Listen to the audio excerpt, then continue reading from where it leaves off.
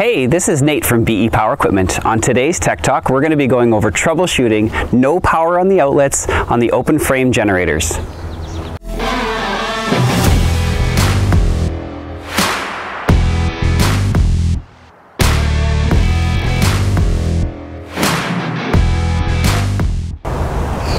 The main reason there's no power to the plugs is because the items being used are overloading the generator. Things such as a welder, compressor, or electric powered pressure washer.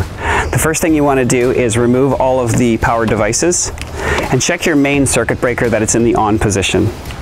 There are also several push button resets for each plug. That will vary between models. The last thing you want to do is check on your plugs. Many units have a GFCI reset button on the plugs. Engine must be running to reset these. The troubleshooting steps taken apply to all of our open frame generators, although the formatting may look a little bit different.